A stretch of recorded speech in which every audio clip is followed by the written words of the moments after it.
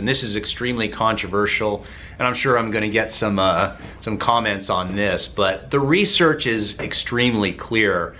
For the majority of people, not all, but the majority of people, salt does have an effect on blood pressure. It's very popular in the keto diet community, if you want to call it a community, that they believe that salt has no role in blood pressure, but that may be true for some people, but it's not for everyone.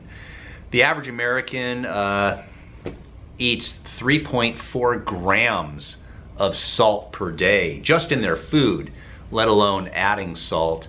It's recommended that we have 2.3 grams, so there's a significant difference. For every 1 gram of salt reduction that you make, you can lower your systolic numbers by 5 points. If you're just the average American, or you're eating a very Western style diet, you can lower your blood pressure significantly by cutting the salt intake in half.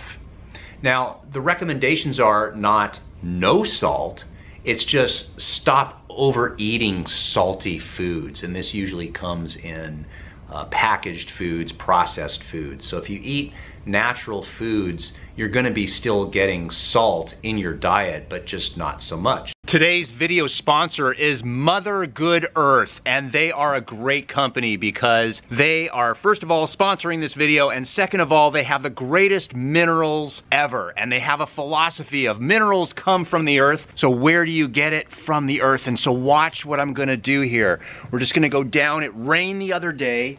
You just take a nice cup here and just scoop up some mud.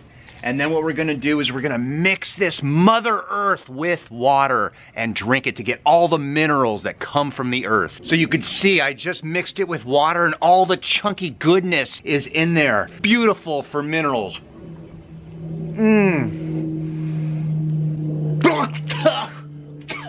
Oh my God.